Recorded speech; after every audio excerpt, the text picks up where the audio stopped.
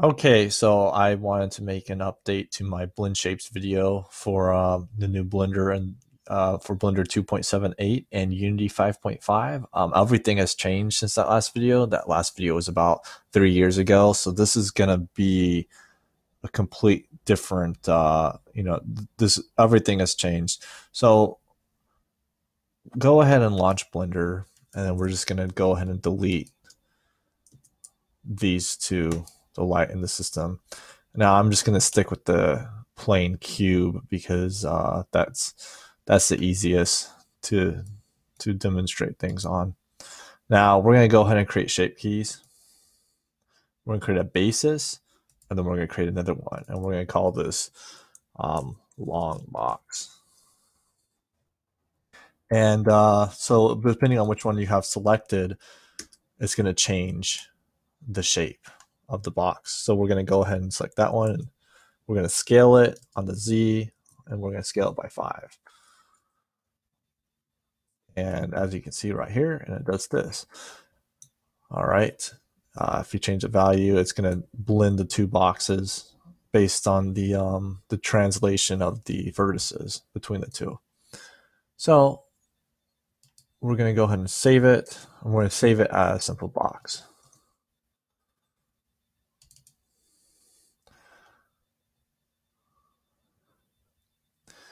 Then we're going to go ahead and export it into our Unity scene, and I'm going to show you that in just a second. So we're going to export the simple box as just this simple box, no animation, no anything. Now what's cool about the updated version of Unity is that Unity now imports animations of this value, so you can actually animate this value inside of Blender, and it will change. It will be animated inside of Unity. All right, and as soon as it's launched, we're just gonna go ahead and go into Unity, and we're gonna just move simple box into here. And as you can see, it has the blend shape over here. And previously, in the previous version of Unity, you would have to animate this inside of Unity using the animation tools. No longer do you have to do that. Thankfully, it now imports it. But there's a certain trick that I discovered that you have to import the blend shape animation. So I'm going to show you that. So inside of Blender, we're going to go ahead and just load up, go into the animation screen. And so what you want to do is you want to export each animation separately into a different file. So we're going to save this as a separate file. We're going to save this as simple box at box grow. Now Unity imports this as an animation. That's not an at symbol, that will be an animation symbol. So it's going to say simple box blend. That's the regular file. Simple box animation box grow dot blend. This is going to tell Unity that this is the same box, simple box, but it's going to add that box grow.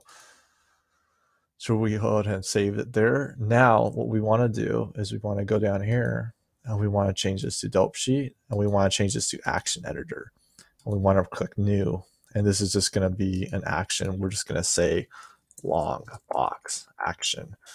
You can name it whatever you want. Now let's go ahead and change some of these animation tools. So we're going to go into here again, go to object data. We're going to make sure that long box is selected. So I like to put the automatic keyframe on. Now, what you're going to have to do is press I when you're hovering over this to animate it. See how it turned yellow? Now we go over here. We're going to increase it to 1. And then we're going to go to the end. We're going to decrease it to 0. And that should automatic, because this is turned on, I don't have to press I anymore over hovering over this. Now, as you can see, the animation is working. It's tweened just perfectly. Nice, fluid animation. Gets big, gets small. Very nice, very clean. Let's go and save it. This is not going to work. It's not going to export this animation. What's going to happen is it's not going to say anything. It's not going to have any animation. So what we have to do is we have to select the cube, or you can create an empty cube, but or you can create a empty plane axes, but let's not worry about that. Now you're going to press I in order to create a keyframe. And since the cube isn't moving, it's not going to matter. See how it's all grayed out? This ensures that the keyframe data is actually exported. Okay, you have to have something or something in the scene. You can make an empty plane axis, you know, and you can have that in the scene. Play it out. You can do that, and it doesn't do anything. It doesn't move. It's just an empty scene. You could do that, but let's get rid of that. I just animate this just for brevity. So just one object. So now we're going to export this as FBX as simple box at box grow, the same name that we saved it as. We export it. Now we're going to go in here and we're going to see simple box right here. And we want to select it in here. And we want to go down to motto, make sure the import Blendshapes is on. See the rig, generic, root node, none of that matters. And now animations. And so we have two. It's gonna have two of those. I don't know why it always imports two. I'm just gonna delete that one.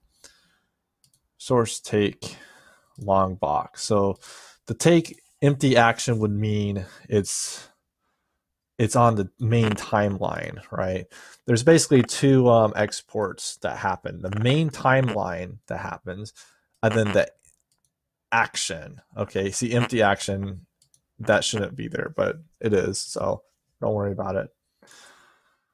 We're just going to go ahead and do long box because I want the exact action to be applied here. So you want to click on loop pose, loop time and loop pose, right there, loop time, loop pose. Press apply so that it loops. We can see that it loops perfectly.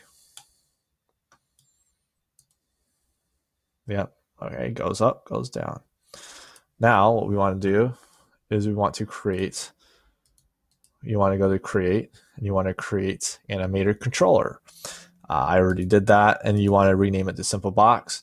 You want to click on that, and now we have this. And you want to click on here, and now you have this long box animator right here, animation. So you just want to drag it into here, and base layer. So the entry is going to automatically clue up to the entry. Since it's on repeat, we don't have to worry about that. We can speed it up a little bit. So let's just do halftime. Actually, I think that's twice. Let's do 2. I think that would make it faster. I can never remember if that's go faster or slower. All right, let's go to scene. Let's go ahead and play. And the blend shape should work perfectly. All right, it's going to take a little while to start up. There we go.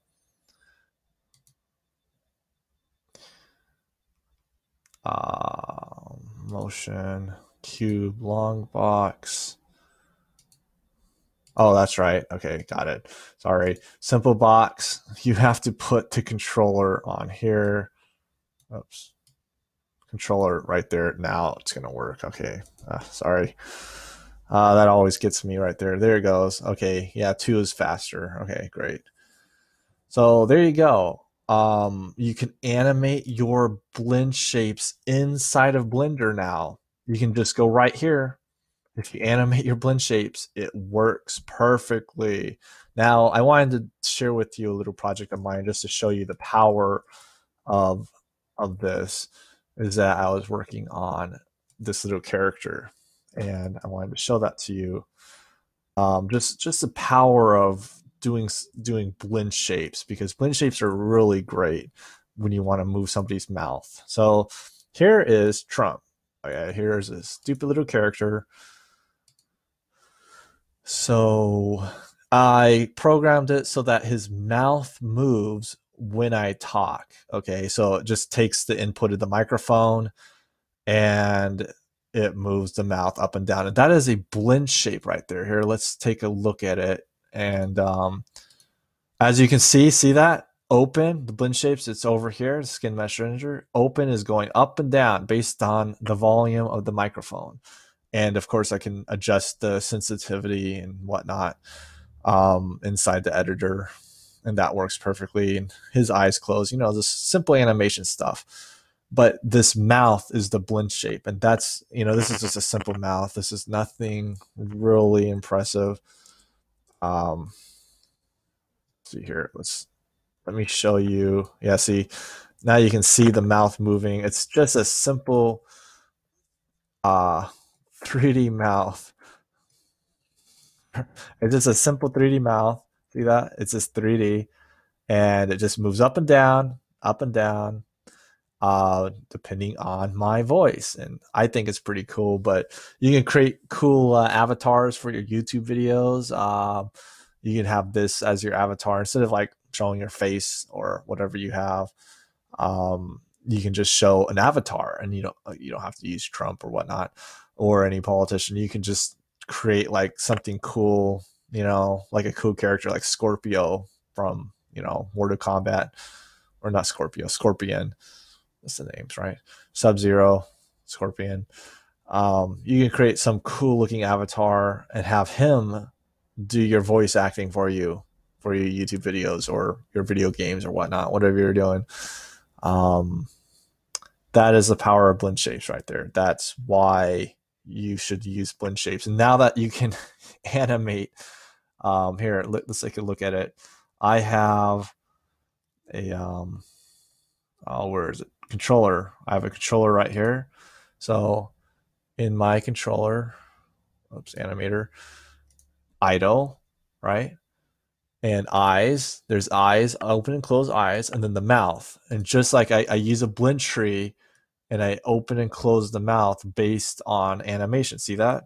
The animator, it is animating based on open and close. So I have an open state and a closed state, and it's open and closed, just like this, open and closed. And that is what controls the mouth movement, is open and closed, open and closed. Here, I'll show you. So it's not animating while I'm animating in the game. Okay, that sucks. Let's see if it changes here. No, it doesn't change. Yeah. Oh well. Yeah, I thought it would show the mouth moving like this, but it's not doing it. All right, well, that's the whole tutorial. I hope you enjoyed it. I'm going to go ahead and make another tutorial, because blend shapes, you can get really into depth with blend shapes. You can have very complicated translations with your vertices with multiple. This is just up and down, right? This is just open and closed mouth. But what if you wanted something that was like super complicated, like a face twisting, or like some doorway bending into shape, into a shape or something like that, hands coming out of a wall, some sort of blend shape where hands are like coming out at you. That I will do in a later tutorials. So go ahead and press like if you liked. All right, bye.